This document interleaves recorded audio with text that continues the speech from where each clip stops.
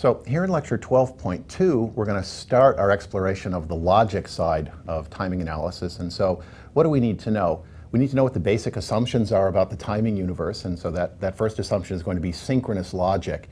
Things that leave storage elements like flip-flops, go through a big block of logic, and return to storage elements like flip-flops. And in this lecture, we're really just going to talk about the combinational side of things. Next, we have to talk about, well, where's the delay? And the first thing we're going to have to talk about is, what do delay models for individual gates look like? And one of the things that's a little bit surprising is they can be really complicated. And so we're going to talk about how complicated they can be, but then we're going to restrict things to a sort of a simple, reasonably realistic universe of things that are commercially viable, but simple enough that we can actually do some examples. And then we're going to talk about the fact that in the actual way we do timing for logic, we stop looking at the logic, we stop looking at anything that looks like Boolean algebra, and we just look at these things as big, complicated graphs. And so we're going to talk about why, from a complexity point of view, we do something called a topological timing analysis and not logical timing analysis. So let's go start looking at sequential things, the combinational parts thereof, the delays through the gates, and topological timing analysis. So when we say that we're interested in doing timing analysis at the logic level, what are we actually talking about? Well, our goal is to verify the timing behavior of our logic design. So here's the scenario. I give you a gate level netlist, and I give you some timing models of the gates, and maybe after the placement and the routing, I give you some timing models of the wires. And you have tools in place that can tell me the following answers. When signals arrive at various points in the network, the longest delays through the gate level network, does the network satisfy a timing requirement? So suppose I tell you that I want this chip to run at 1 gigahertz, which means there's 1 nanosecond between the edges of the clock that control the flip-flops.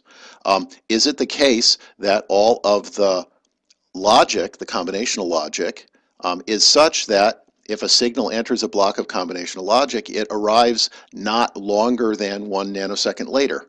Right? That's the kind of questions I want to know. And if we do this analysis on our logic and it turns out that the answer is, oh, yeah, the logic's too slow, I can't get all of the paths through the logic in 1 nanosecond. Some of them are 1.05 nanoseconds.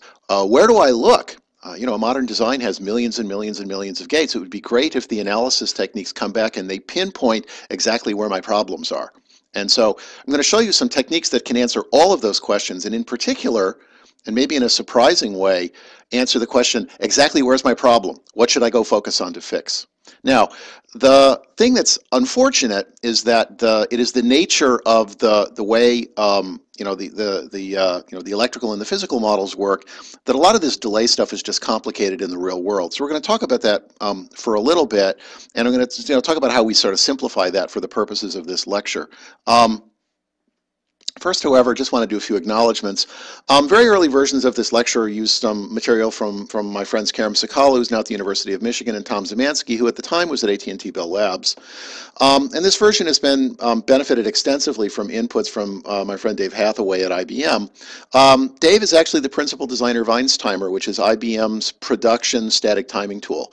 So every processor, every ASIC, every big chip that gets built by IBM runs through Dave's Einstimer tool, which is doing very, very sophisticated static timing analysis. And the current version also benefited from versions of these lectures that were taught by John Cohn, my former PhD student at IBM, and Dave, who were teaching this material to some folks at the University of Vermont and also some folks at IBM. So lots of thanks to everybody for actually giving me lots of useful feedback, lots of useful criticisms. Very, very much helped I believe, the quality of this lecture, and just want to acknowledge all of them for their help. So let's talk about analyzing the performance of a design. So the first thing we have to assume, this is really important, is that the design is synchronous. And so what that means is all of the storage is an explicit sequential element, so things like flip-flops. And so the simplest way to draw this sort of thing is that there's a whole bunch of flip-flops, and they are at, if you like, the start of the combinational logic, the input, and then there's a whole bunch of flip-flops that are at the outputs of the combinational logic, and there's a common clock that's connecting all of those things. And the clock edge comes along, and I'm going to write this carefully, and it launches the data out of the flip-flops into the combinational logic, and so it goes through the delays, right? It takes however much time it takes to get through the logic, and then it arrives at some flip-flops where we hope it is captured. And so I'm just writing capture. And, we often draw the clock in a, kind of a very special way, right? So there's just, one cycle of the clock. We often talk about, sort of the launch edge of the clock and the capture edge of the clock, assuming that we are actually talking about something like a positive edge triggered D flip-flop. And although this is a highly stylized kind of a diagram, please just, be aware that, this is just a finite state machine, right? Logic and some, flip-flops and some logic that goes between the flip-flops. It's not necessarily the case that the flip-flops on the left are different than the flip-flops on the right.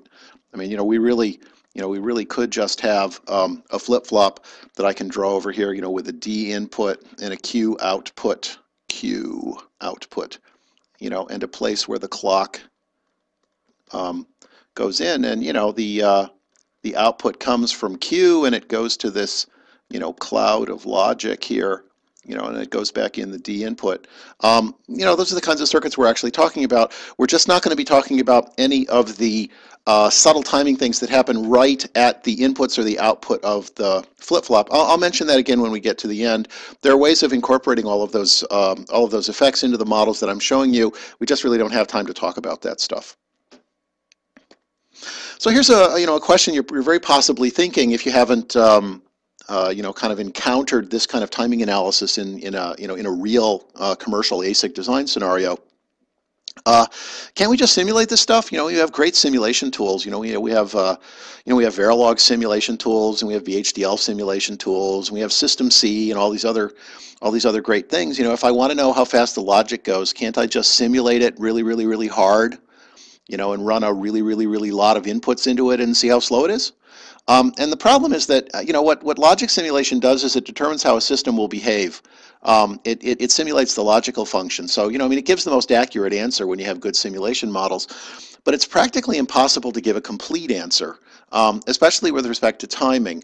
In order to be really confident that I understand what the worst case delay of a big block of a few million gates is, I need some exponential number of inputs, because I don't want to just know that for all of the inputs I tried, the delay is such and such. I need to know that under any possible scenario of inputs, the delay will never be longer than some number. And you just can't get that sort of a guarantee from simulation. You need a different kind of a technique.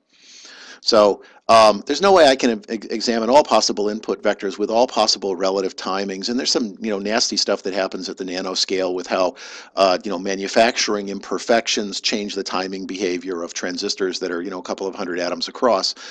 We just need a whole different solution. So simulation is great. We rely on it for functional correctness. We cannot rely on it for this kind of timing. We need a whole different technology, and it needs to be not only just different, it needs to be fast, because we're going to do this a lot. So first, the basic model for our timing is that we know something about the clock cycle, right? I need to know how fast this thing is supposed to run in order to understand if it's running fast enough or if it's got a problem and if it's slow. So just concrete example, let's say that I assert that the clock is 1 gigahertz, which means there's 1 nanosecond between the clock edges. And so I'm just going to draw the little picture over here. So here's my clock. And there's a positive upgoing edge, and then there's a goes over and goes down, it goes back up, and the difference between those clock edges is 1 nanosecond. And so again, I've got my diagram of the kind of the logic that I'm looking to analyze. There's a bunch of flip-flops going in on the left of this logic, and a bunch of flip-flops on the output of this logic.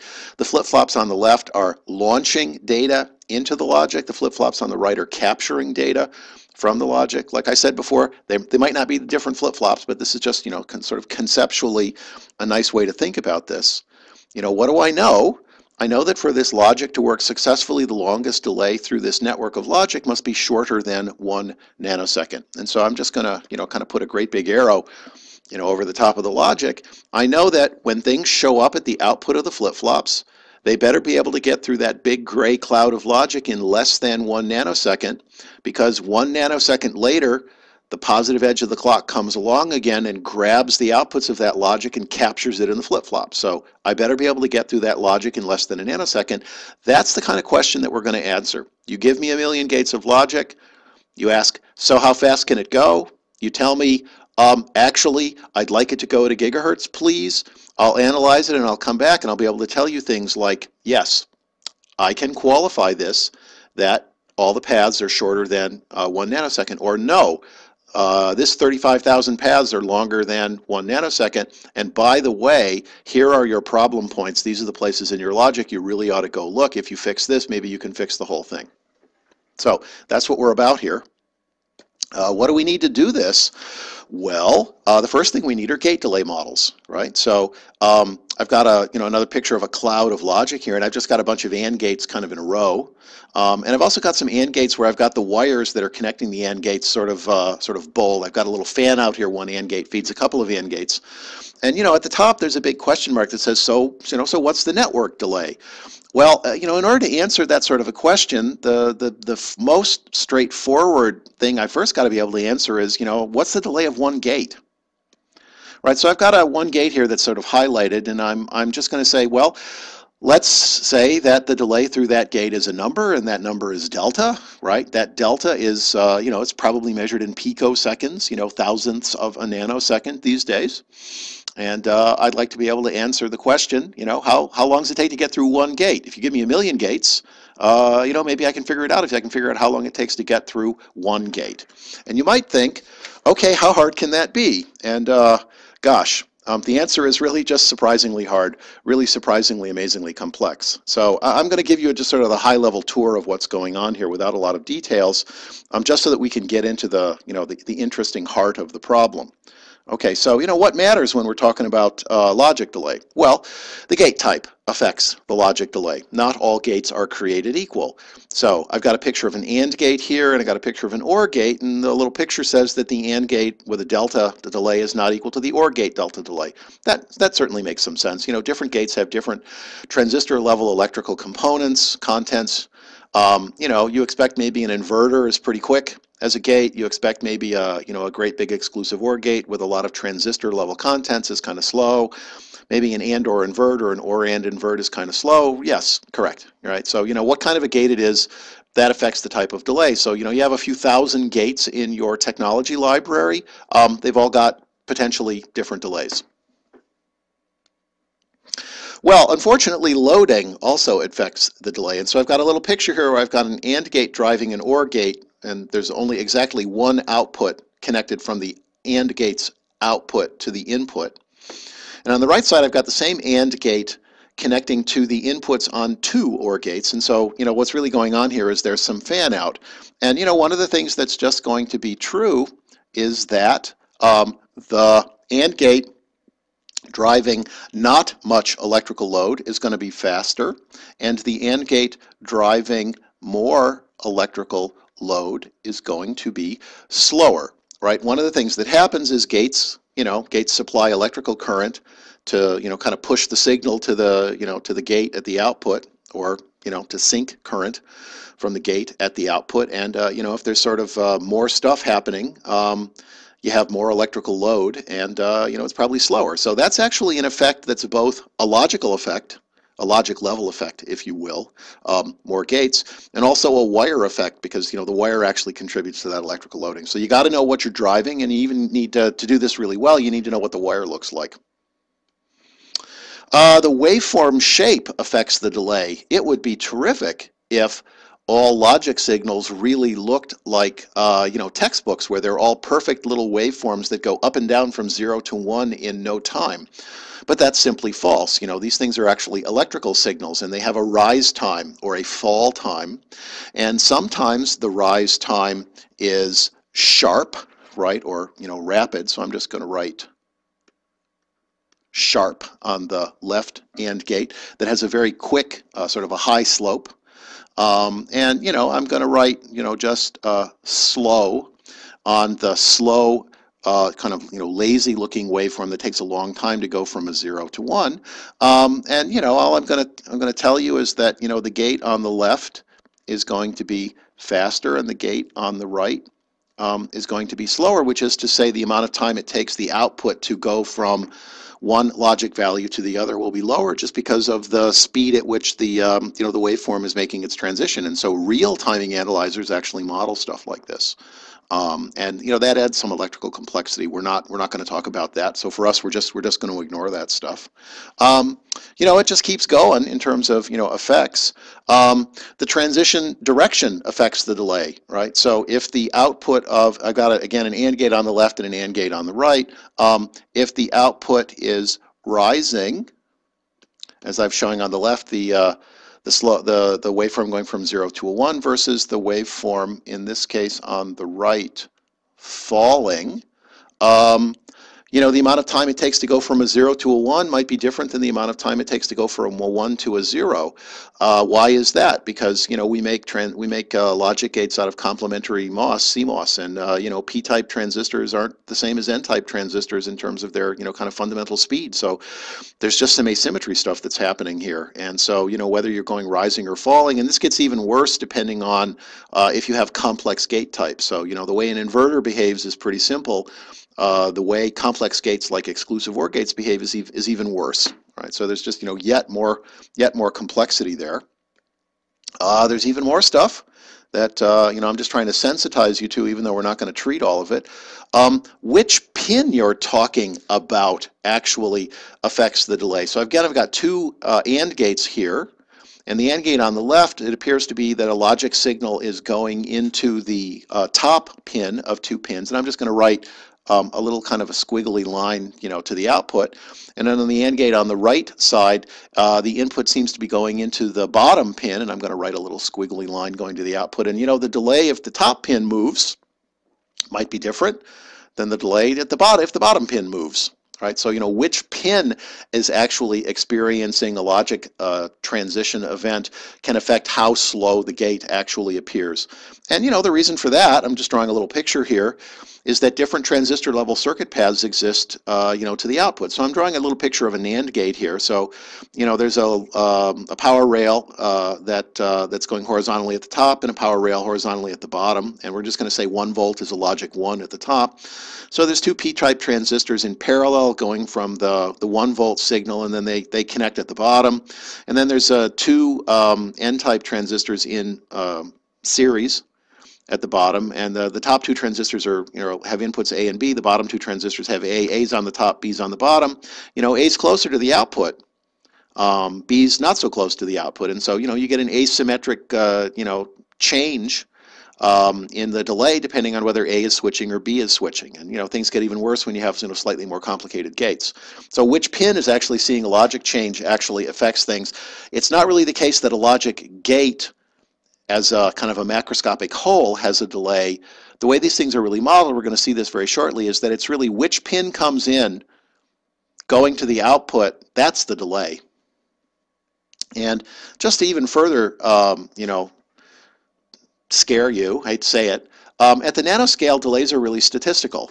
They're not even really deterministic. So it's really not accurate to say that the delay is 10 picoseconds or something. What you can really say is that the delay has a mean of 10 picoseconds and it has a standard deviation in the statistical sense of so many picoseconds. And the problem on this is that you're manufacturing things that are measured in kind of atomic distances, and you're making millions and millions of those on the surface of a chip, and you're making millions and millions of chips. They don't all come out with the same value. I mean, it'd be great if they all came out with 102.6 picoseconds. But they don't. I mean, they come out, as I'm showing you here, with something like a probability distribution. So there is a most probable delay, right? There is a mean value, and I'm just going to say, I'm going to draw a mean here, right, at the middle of the Gaussian distribution here. So there is an average delay. There is a most likely delay. But to be honest, when you're looking at successfully manufacturing millions and millions of logic gates and then successfully fabricating millions and millions of chips, for things like longest path analysis, you don't actually care so much about the mean. You care about something like the 3 sigma point.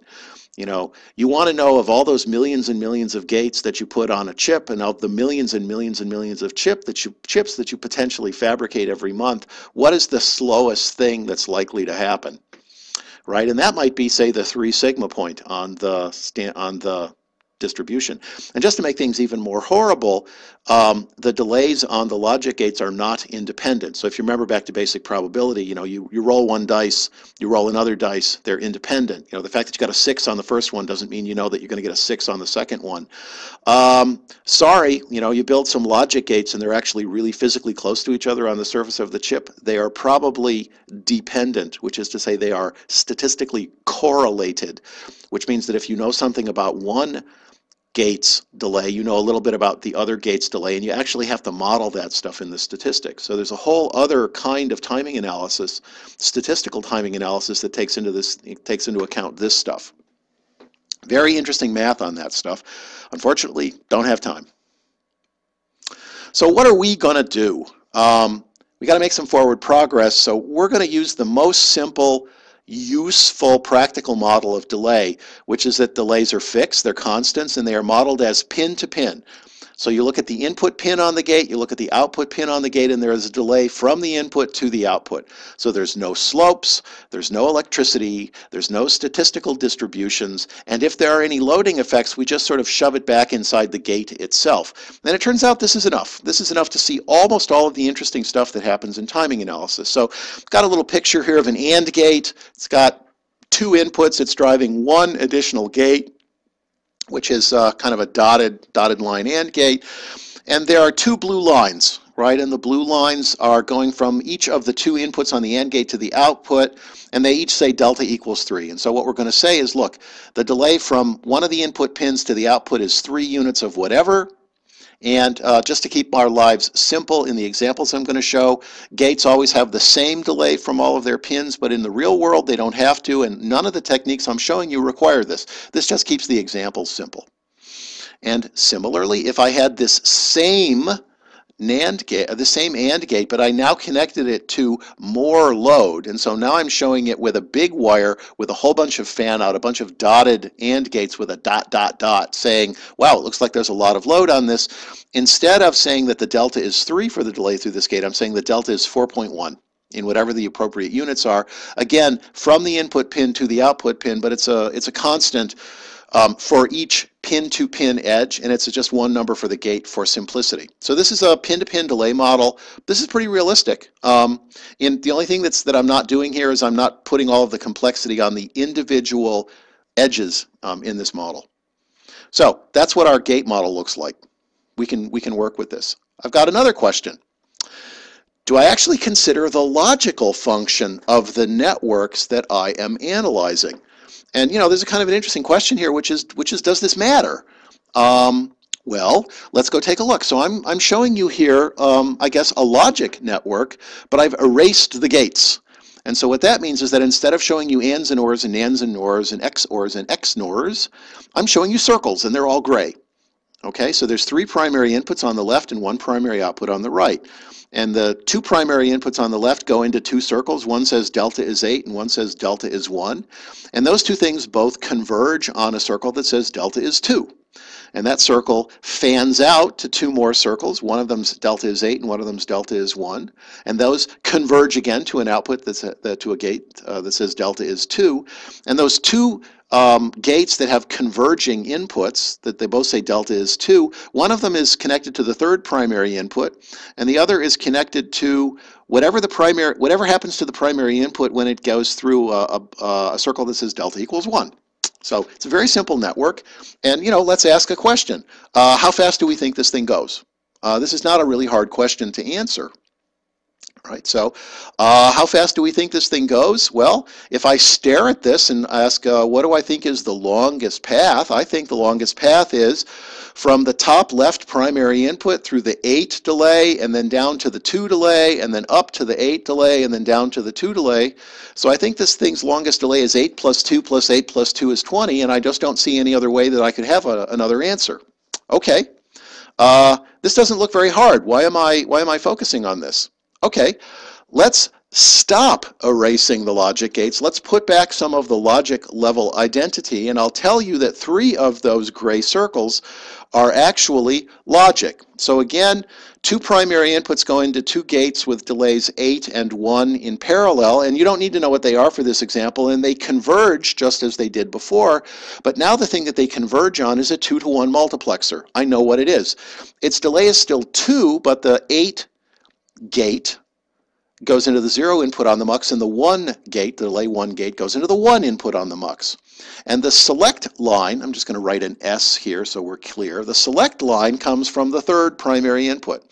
Now the output of that multiplexer goes again into, fans out into a gate with a delay of 8 and a gate with a delay of 1, and we don't know what they are, we don't need to, but those things reconverge on the inputs to another multiplexer, a 2-to-1 multiplexer, and the 8 gate also goes into the 0 input, and the 1 gate goes into the 1 input. And again, there is a select line, and the select line is now the complement of the primary input that connects to the other mux. So in other words, whatever controls the leftmost mux, you invert that, and that controls the rightmost mux. Okay, now I'm going to highlight what I thought was the critical path from the previous slide, and so it goes from the top primary input through the delta equals 8 gate, through the 0 input of the 2-to-1 mux, through the delta equals 8 gate, through the 0 input on the 2-to-1 mux, and that's what I said I thought the delay was. And here we see a problem, because one of the things that's true is that I have just asserted that the delay, the worst case delay, goes through the 0 input on one of those multiplexers. Okay, then the select line on that multiplexer has got to be a 0.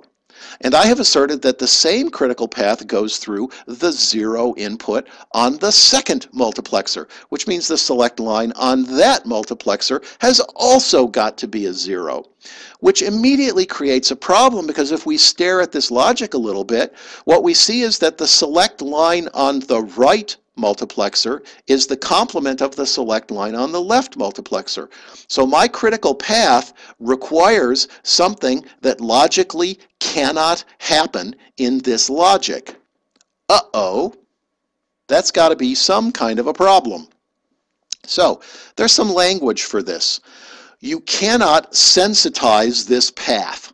You cannot make a logic change at the input that will propagate down this path and change the output. I know that you can, if you will, trace your finger through these nodes and add them up and say the longest thing I can get is a 20, an 8 plus a 2 plus an 8 plus a 2. But the problem is you can't actually get a logical value to propagate down that path. So there's a name for this. When you ignore the logic, it's called topological analysis, topological timing analysis. And topological from topology just means I am just focusing on the connectedness, if you will, the geometric structure of this thing.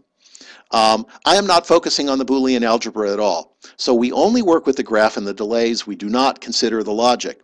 And so you can get wrong answers. And what we actually found is something famous. The thing that we found is called a false path. You can trace it from the input to the output through wires and gates with, your finger, but you can't actually make a logic value propagate down it. So going forward, we're just going to ignore this. We're going to ignore the logic. It's just too tough to deal with. And we're going to assume that all the paths are sensitizable. And there's actually a technical term here, which is we're going to assume all the paths are statically sensitizable. And that just means that we're going to assume that if you can find a path from the input to the output, that there's just some set of inputs you can apply to all the primary inputs that will make that path actually sensitive. And the one thing that I want to sort of emphasize is there's nothing new here. You know exactly what this is. This is exactly the Boolean difference stuff. Remember what we did with the Boolean difference? I said you take the output, You calculate the Boolean difference with respect to the input. You get something that's not dependent on that input. You find a set of inputs that makes the Boolean difference 1, right? The value of that thing, that vector of inputs that makes the Boolean difference 1, that statically sensitizes the path, so if you change the input, you change the output. We're just going to assume that you can actually, find that vector of inputs that will sensitize the output to that input, knowing that that's a false statement, knowing that that's just wrong. So the answer is, we are going to do this analysis, and it's going to be what is called pessimistic, which means, it's going to be wrong, and when it's wrong, we're going to tell you the logic's a little slower than it really is. So if you're going to be wrong, that's an okay way to be wrong. But it's just the way it works. It's just not, technically, computationally, from a complexity point of view, possible to figure out all the false path stuff. So all of these ideas together, the notion that we are not going to look at the logic, the notion that we are only going to look at the topological stuff, the notion that we will have false paths and we just ignore them, okay? The notion that all paths are sensitizable in exactly the way the Boolean difference from the computational Boolean algebra stuff taught you, that has a very famous name. That's called static timing analysis, STA. And so what we're going to do in the rest of the logical side of this lecture is tell you how STA works. So let's go do that.